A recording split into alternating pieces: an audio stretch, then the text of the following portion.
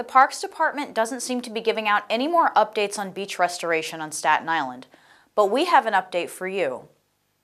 First, they were working on the east shore of Staten Island. Now, work is finally underway on emergency berms further south on Staten Island.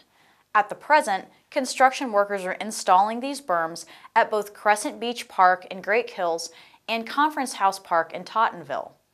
The berms will be roughly 13 feet high and stretch across 5,000 feet of Staten Island shoreline.